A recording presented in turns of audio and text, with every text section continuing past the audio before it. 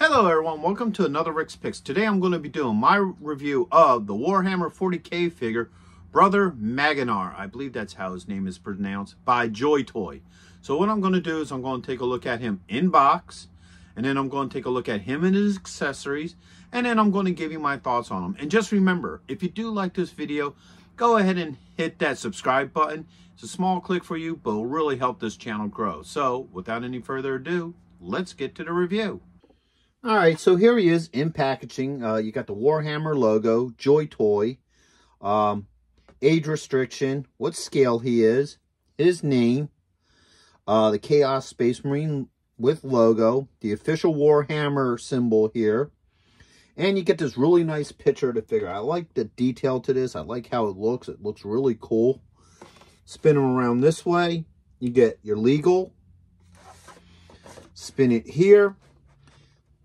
You once again get the Warhammer 40k logo, his name, a little bit of legal underneath of him, a nice picture of him with all his accessories, and then a couple other pictures of the figure.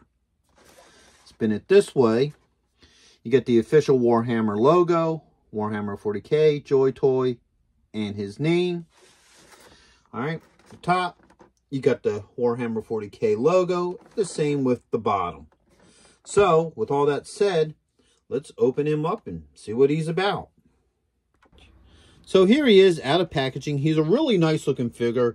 I love the detail to him, and that's what I really love about this line of figures is I just love the detail. I love that they took an extra minute and they put a wash over him that really makes a lot of things like really pop out on this figure. So let's start with the rotation. Like these skulls, for example, on here. Like a lot of other companies would probably just make that white, maybe darken in the eyes and stuff. But no, they put like this extra wash and what have you. And it just really makes that stand out. And that's really, really nice looking. You know. It's just, I love the detail on these figures. They definitely take that extra minute. And it makes it worth the price point. You know, when they put a little extra work into it, it makes it worth spending the little bit of extra money for it. So let's go through his points of articulation. So his head does spin.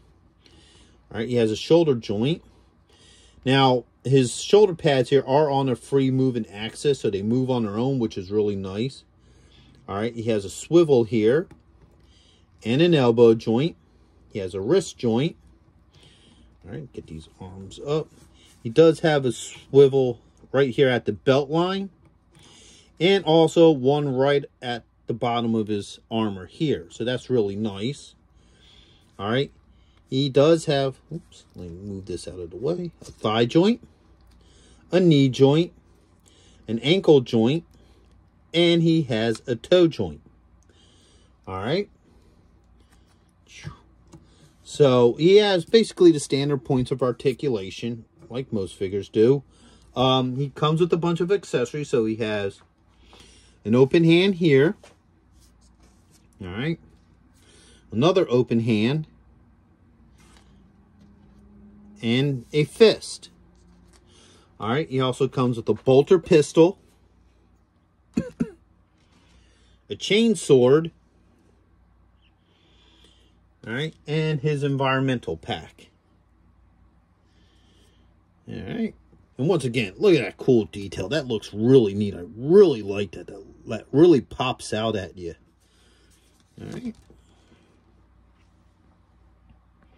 Hey, are you going to be in the Philadelphia area between September 9th and 10th? If so, check out RetroCon.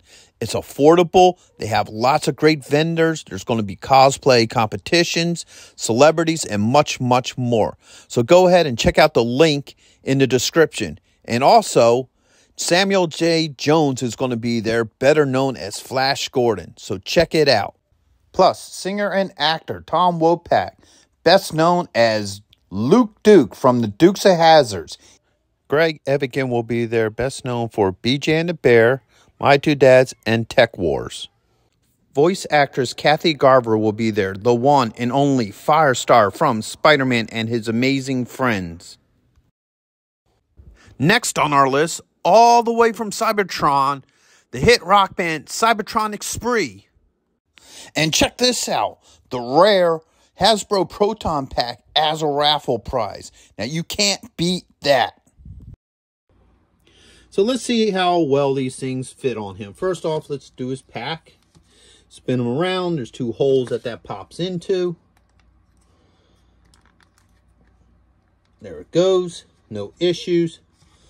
Let's exchange this hand here for his open hand. Okay. Pops right. Oops. Oh, shoot. Accidentally popped both of them out. Huh. All right.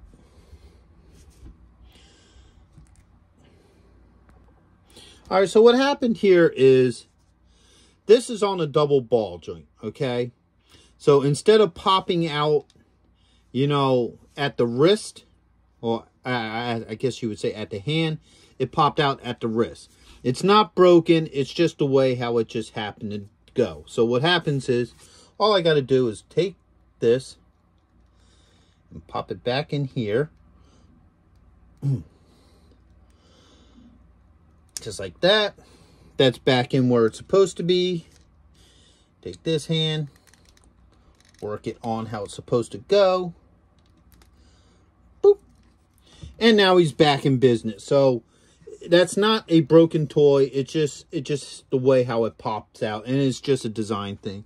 That's another reason why I personally like figures when that joint is off of the hand instead of, you know, at the wrist. Like here, I'll show you here with this Donatello hand. See how this one has the peg here and it just pops in? I think that's a lot better transaction than it being here. And that's just a personal thing. It's not a good thing. It's not a bad thing. Once again, the figure isn't broken. It's just the way how it works. So with that being said, let's see how well these weapons fit into his hands. So first, let's start with the chain sword. Pops into his hand. No issues, like it belongs there. And now let's try his pistol. His bolter pistol here. All right. Work it a little bit. Slides into his other hand. No issues with his bolter pistol. So, get that like that. That out of his face. So overall, I think he's a really neat figure. That's a minor issue, you know, with the wrist there, but that's neither a here or there thing. It's just, you know, something that can be a little bit of an inconvenience at times. But once again, the figure wasn't broken. It's just a design flaw, I guess you can call it. And, you know, but overall, he'd still look great with your figures. He looked great on the shelf. You know, I really like him. It's a really neat, you know, wave of Warhammer figures. And if you're a real big Warhammer fan, I'd really recommend these figures to you. So with that being said, I hope you did like this figure. If you did, go ahead and hit that thumbs up. If you haven't subscribed yet, please subscribe. It's a small click for you, but it'll really help this channel grow. So until the next one, late.